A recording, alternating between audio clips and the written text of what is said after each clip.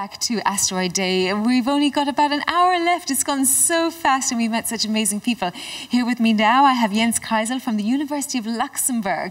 And as we heard earlier today, the University of Luxembourg has established a very exciting master's project.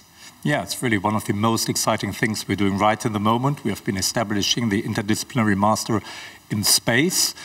We built this on our expertise in space technology and also on the dynamism in Luxembourg. So this master will start only this September, and we had a massive amount of applications. So it's really a great adventure for us. I'm thinking about Luxembourg and what Luxembourg has been involved with over recent years in space resources, for instance. And also we've had SES established here for a long time. I believe you've been working with the companies and even the government to think about the course. Yeah, that's right. So we've got a long-standing collaboration with SES for 10 years. We're doing great research together. And we've got a very good collaboration with the Luxembourg Space Agency, but also with many other companies. And we've been sitting together to set up this master, and it really runs from the technology side to the business side all the way along. So what would somebody want to get out of this? If somebody was looking to do this course at the University of Luxembourg, what could they think about doing at the end point? So to start with, I think it's really to get digital or space literate people out of it. They will learn about rocket science, they will learn about computer science, about space communication, but also about space resources, what can be done, how they could create a business perhaps out of this. Why not in Luxembourg? That's what they could do. And what language will it be in? So it will be in English. But Luxembourg is a very international place. So by living here, they will learn also other languages, and they will learn by the end of the master for going into a big industry. So they can go either to SES or to smaller, exciting companies like iSpace for learning something about space and being more attractive really for the market. Thank you so much for your time. We wish you the very best of luck with this really exciting new course for the University of Luxembourg, which itself is still a relatively new university, but becoming very established at a rapid rate. So wonderful successes ahead, I'm sure. And with that, Rusty, it's over to you. Thanks very much. We're now pleased to present here a panel on emerging and current science in asteroids of all different types. And I want to add to that a bit of a communication challenge as well that I think I'd like to hear, and I think the audience would love to hear something about in looking to communicate this through the media to the public. But I want to start with Rob here, University of Hawaii. What are you guys doing with Pan-STARRS and other things at the moment? I joined the Pan-STARRS project about 16 years ago, when it was truly just an idea. And when I went there, I wanted to manage the development of what we call a moving object processing system. And I had three goals, three things I wanted to do that I thought were really exciting at the time. I wanted to find asteroids that were in orbit around the Earth, and only one had been known by at that time. I wanted to find asteroids in the main belt that were collisionally disrupting each other, actually destroying each other, colliding and then disrupting. And I wanted to find an interstellar object. And I remember going to lectures. 16 years ago, you wanted to find? You can go look online. It's there. Great. And I would go to conferences and present this to my colleagues, and most of them would roll their eyes and not believe that it was going to be possible. I know that eye-rolling bit. Yeah. And because at that time, actually, the probability that Pan-STARRS would find an interstellar object was about 2%, a 1 in 50 chance that we would actually find one of these objects.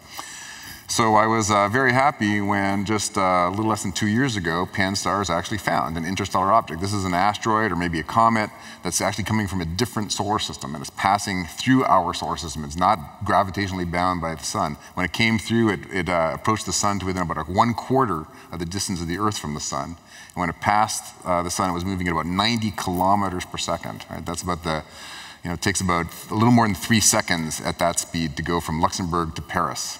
Right? So it's moving very, very fast. Yeah, by the way, we go about 1/3 that speed around the sun, just to make that relative to people. Yeah, that's a good point. About 3 times as fast as the Earth would be going around.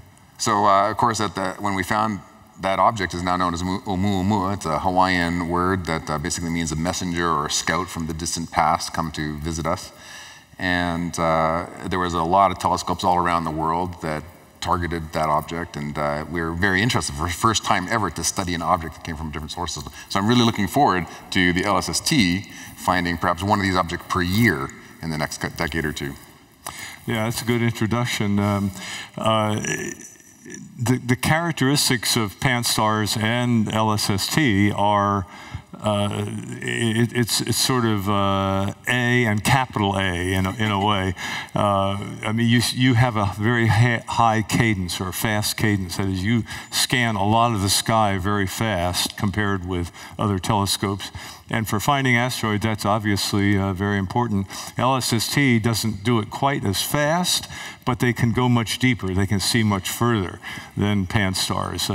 So, Lynne, give us an idea of how fast, what kind of a flood of information are we looking forward to from you guys? Right. So when LSST starts, we will discover on the order of 10 times more near-Earth asteroids than are being found today. So it's about 3,000 per month. So it'll be dramatic, and over time it will slowly taper down a little bit as we see objects that we've already found. But we'll still be finding more and more all the way through to the end of the survey. So it is a significant challenge of how many objects we'll find, and also sorting out which objects are really interesting from this large number of objects. So some things that might make them interesting is, are they potentially hazardous? Are they interstellar objects? Do they have some unusual physical characteristics? So one of the things I'm interested in there is, how do we look for these outliers and these unusual objects? And that is definitely a question of visualization. How do you sort of just look at all of the information that you have and dig out the interesting things? It's also a question for machine learning.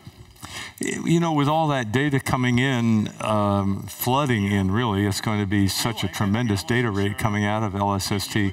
Are you guys developing AI systems or something of this kind to identify, hey, this hunk of data happens to be really, this is something different, this is unique, or? Yeah, so as far as identifying really interesting and unusual objects in the data stream, that's actually outside the scope of what the LSST project itself is funded to do, unfortunately. Is it inside somebody else's scope? It is inside the science community's scope. So it's just one of these unfortunate boundaries of funding, right? The LSST project, like construction project, is funded to build the telescope. The operations project is funded to operate the telescope. And we provide the data to the community and to the public, and then the public and the community sort of have the responsibility to go in and build that stuff. Now, that said, it's not a wall. We are working closely with the science community in particular, and the science collaborations, to talk about, like, okay, here's what we're going to be providing. And because we are scientists as well, we also are using some of our time to be working on these challenges. So, for example, the LSST Solar System Science Collaboration, which I'm also a member of, we're thinking about this now, and how do we take this stream of information from LSST and pull out the interesting things? How do we identify active objects? How do we identify objects that have really unusual light curves? And how do we scale that up for the large amount of data with LSST?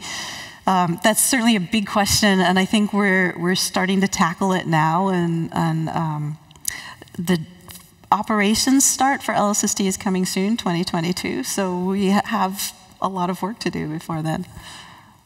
Right, and I hope we're ready. Yeah. I will pass on here now to Mark Boslough, and one of the things, Mark and I have worked together in the planetary defense area for a long time.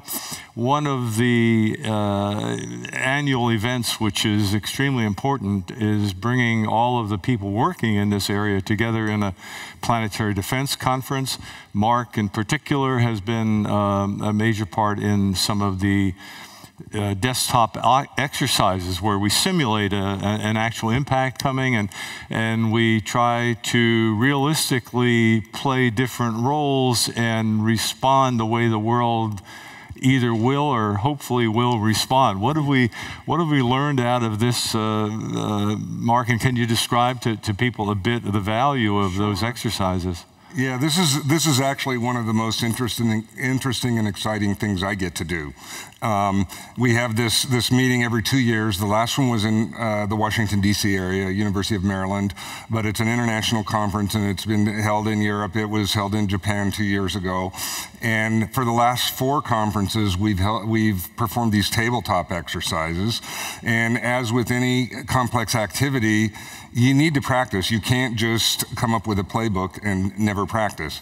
And so we try to come up with these scenarios, and that scenario team is led by Paul Chodas of Jet Propulsion Lab, and he's very gifted at coming up with very convoluted pathological scenarios.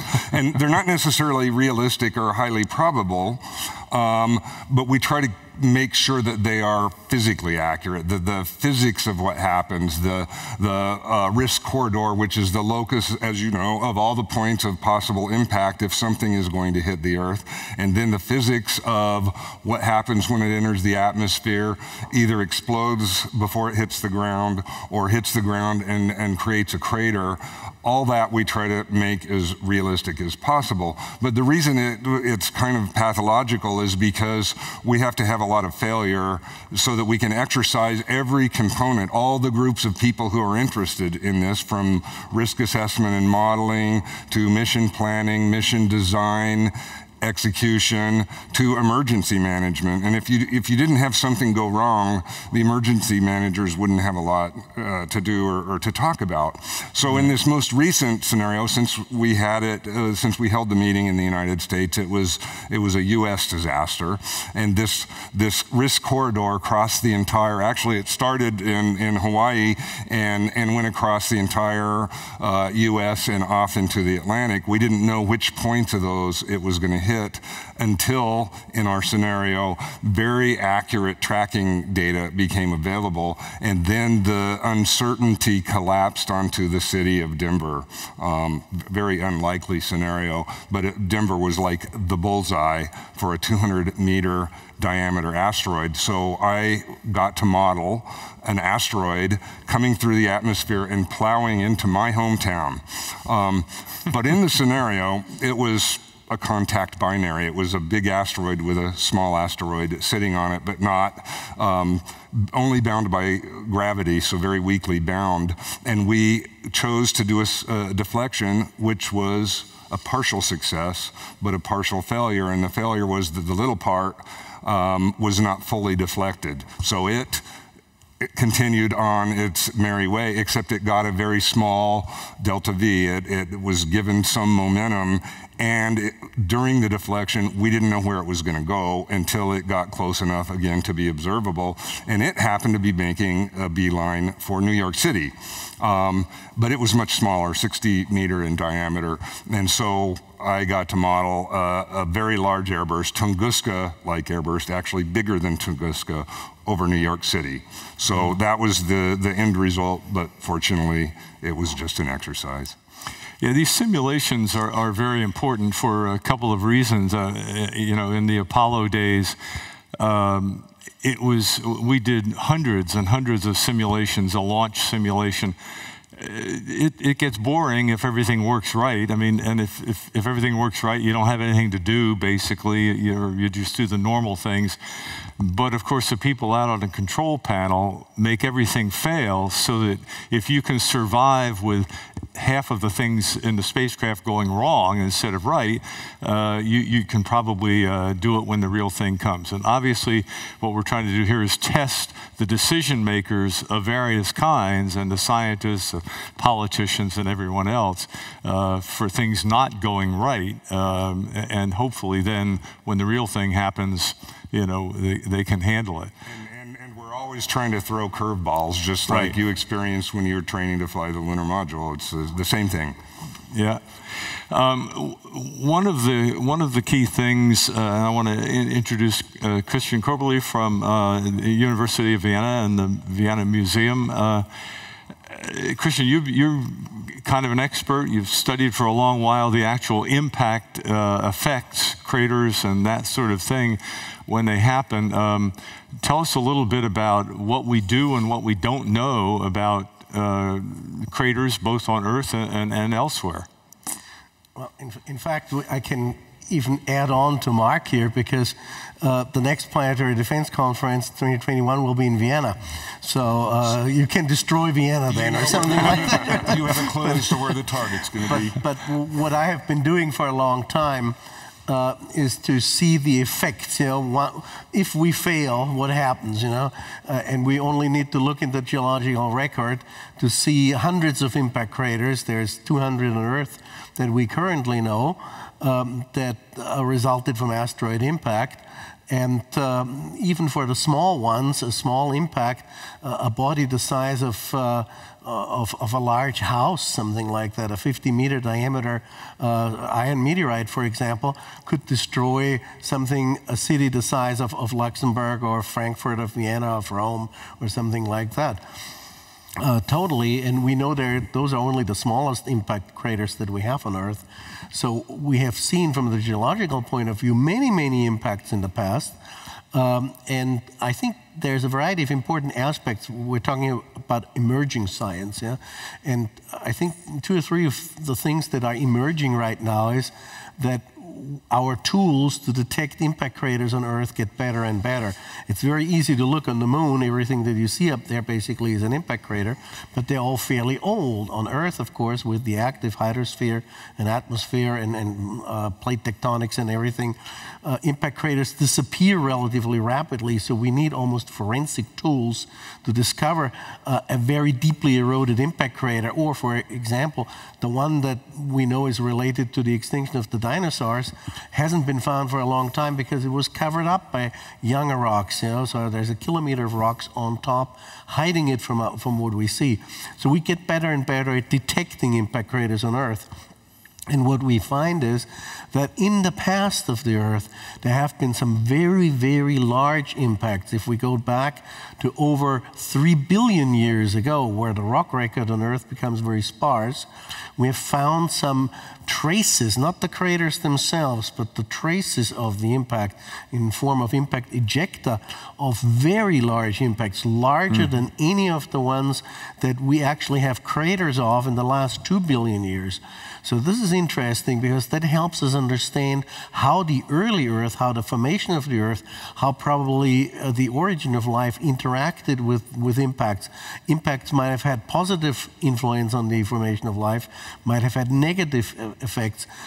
Positive effects might have been that in a cool early Earth, for example, there might have been warm ponds that are post-impact hydrothermal activity where life might have had some places where it could hide for a while or where some organic molecules could develop. So that's one thing. The other thing that we're learning is with geochemical tools, and this is some of the work that I do as well, is that we can detect what the composition of the impacting body was. So what type of asteroid was it that hit the Earth? And again, there we see some differences in the past. So geological means help us to look back in time how the impact population changed with time. And of course, that might help us also understand what happens in the future. So I think there is a very interesting intersection between the astronomical observation that help us to understand how many bodies are out there. We now know the orbits of almost 1 million asteroids in the asteroid belt, and there's going to be more and more and more coming. We look back in time through geology. It tells us how many impacts have been there on Earth. It tells us also what the population, what the composition of the impactors was. And the impact modeling of the sort that Mark is doing helps us understand how that thing works. So I think we've been making a lot of interesting progress, and I would say this is really, really top-notch science that we're looking at here, and it's of enormous societal relevance. Here, we just have a very short time left, and I want to just touch on a key issue, and Patrick Michel is perfect gentleman to do it because he's such a perfect communicator with the public. But between Patrick and the public are the media in general. And one of the challenges that you, Patrick, and all of us have in communicating to the public is the issue of risk and uncertainty and probabilities. This is a really tough issue. I don't want a full university explanation, but if you can just state the kind of challenge that you've seen in communicating this risk issue to the public. Wow, that's a question that cannot have a quick answer.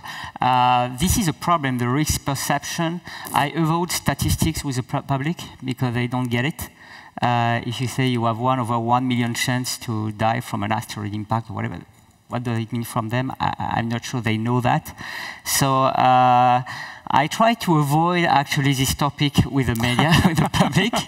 I just say for the asteroid impact that this is the least likely risk that we have to face on a human lifetime compared to other natural disasters. But this is the only one that we have the ability to predict and prevent by means which are reasonable and feasible. But what I want to say, because we are talking about the emergence of new science with asteroids, is that we have now the era of sample return missions, so we'll return samples from asteroids, primitive asteroids in 2020 and 2023. First time we'll be able to analyze in the lab these kind of samples from a primitive asteroid. Then we'll have a Phobos sample return by JAXA, so we'll return the samples of the moon of Mars, one of the moons of Mars, and we don't know whether it's a captured asteroid or whether it's a giant impact. And then we'll go to visit a metallic asteroid, and then we'll go to visit Trojan asteroids, which are the one that share the orbit of Jupiter. So it's really, it's not the golden era, it's even platinum era. And by the way, gold and platinum come from asteroid impacts. So there are many reasons why we need to study. And the risk for me is important because it's the only one we can deal with and it can have big consequences. But I talk about it avoiding probabilities and statistics because each time it makes a big risk. Okay, we will save, thank you for all the contributions. We'll save the issue of communicating risk to the public and probabilities and that kind of thing for the next Asteroid Day. Thank you all very much. Thank you. Joining me today is Warwick Kramer, CEO of Tomorrow Street, a joint collaboration between Vodafone and the Luxembourgish government. Hi, Warwick. Hi, Solomon. How are you? I'm well, thank you. Lovely. So, Warwick, in terms of the innovation program that you've implemented in Tomorrow Street, what do you think are or what do you see are the benefits for corporate organizations? Solomon, I think for innovation, really, I think it's really become a forefront of a lot of organizations' thinking. I think many organizations around the world have realized that they need to have some sort of innovation program as part of their organization. Mm-hmm. And really, innovations, it really has to be embedded in an organization as part of their DNA and their culture, really to drive those sort of changes.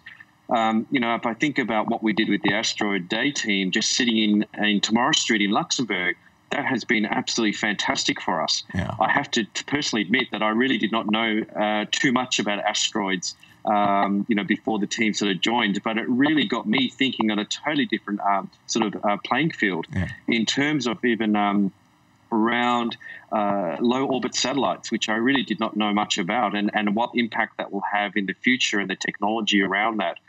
I think if we think around artificial intelligence, quantum computing, and even just analytics as a whole, what impact that will have on organizations and society and humanity in the future. So I don't think, you know, if you really look at innovation, organizations cannot escape it. Yeah. And the ones that have tried to escape it, you know, there's plenty of examples like Kodak, Blockbuster, and other organizations that really failed to drive innovation in their organizations. So I think really, ideally, it is very, very important. And I think a lot of organizations, you know, it cannot be a token. It has to really, they have to drive it forward in order to survive for the future. Oh, man. Thank you so much, Warwick. That's some great insights. And let's hope that those corporate organizations really, really take stock of this insight and drive forward to the future. Thank you. over back to you in the studio. So today we've been hearing a lot about exciting and thrilling technological innovations in space and also ventures into space. And here's another one for you, 3D printing in space. I'm here with JJ, who is operational manager at the company Made in Space. So JJ, give me an elevator pitch about what is Made in Space. Our belief and mission, I will start from here, is like we want really people colonizing space.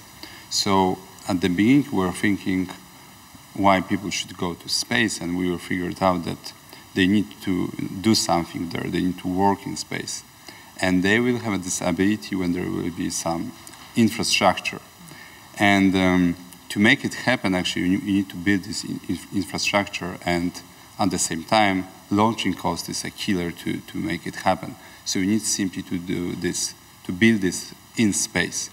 So when the 3D printing technology was growing terrestrially, we built first 3D printer that was operating in space on board International Space Station. This is like from where company is mostly known. And right now our next step and flagship program is building a spacecraft called Archinaut, which simply will 3D print object in space, and then, using robotic system, assembly them to build really big structures in space, like solar farms. Structures that you will not be able to send to launch during single flight. And what we are doing here in Luxembourg during building the Archinaut spacecraft, we found out that robotic system we are looking for must be very advanced. And in the same time, we were looking for opportunity to set up a new business here in Luxembourg. So it was great synergy to come to Luxembourg to set up a subsidiary Made in Space Europe here in Luxembourg that will develop and produce space arms for very broad space applications, including Archinaut itself. And looking at the robotic arms, I mean, so this is one mission. What else can you connect this technology into? What are the missions? Especially in new space, we see that there are more and more ambitious business cases, mission goals. And the more complex mission will happen in the future, the more robotic system you will need to simply operate these operations. So we see that very great market, very exciting market is actually, we call it lunar industry. So a lot of these companies that are planning to send a cargo on the moon surface and then to build things on board, they probably will be looking for robotic arms. And so this is moon. And here closer to Earth, on Earth orbit, are all of these companies that are applying satellite servicing, also manufacturing in space, also building their own private space stations where robotic arms will be simply needed to capture spacecraft that are coming with tourists. So there is a pretty broad market here, and we're happy that it will be growing up to the moment. Then these arms will be used also for asteroid mining at some point in the future. And the aeronautics, I mean, that's a really interesting concept, and that's what the company is doing in the States. Could you just tell us a bit, what is aeronautics? Yeah, so Archinaut is a spacecraft that would have, it's flying in few years, 3 years from now probably. It will have a 3D printer on board itself, and a few robotic manipulators. So the first demonstration mission will simply use 3D printer to print some parts and then use robotic arms to assemble a structure. So you would have a object that could never be launched on a single flight, like very big antennas for telecommunication sectors, solar panels for objects or payloads that are looking for a lot of energy. And we hope that in the future we will find a business case for Archinaut where multiple of Archinauts will be needed to build more and more advanced objects, hopefully space cities one day. Well, it's definitely a mission, and with all the infrastructure that Archinaut has, I'm sure that you'll get there. So thank you so much for sharing. Thank you very much.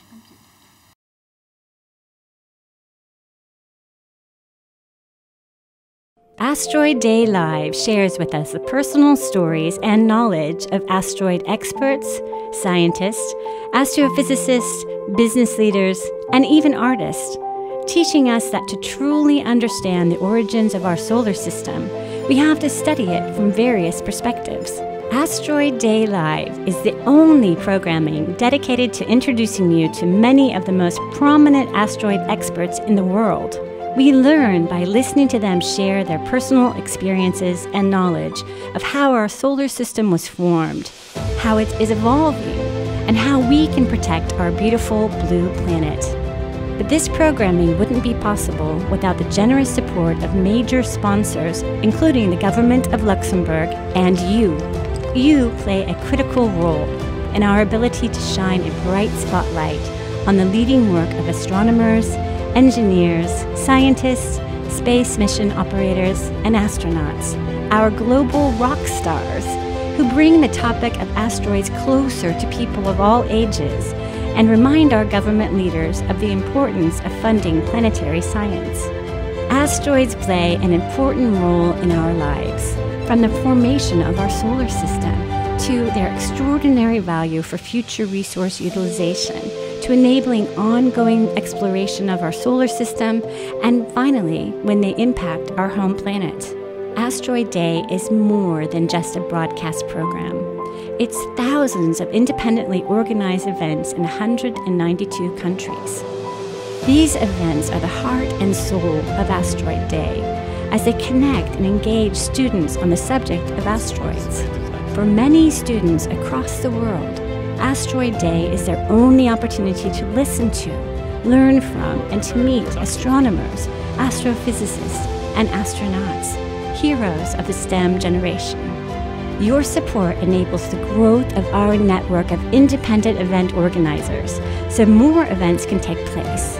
It allows us to not only encourage the future generation of scientists, but to grow our online library of educational tools, enabling more people to dig deeper into asteroids and to connect to scientists, observers, and astronauts. Your support enables us to meet the goals of the United Nations Office for the Peaceful Uses of Outer Space Affairs by generating awareness of what we can do to protect our planet. Please consider becoming part of this movement by donating to Asteroid Day today.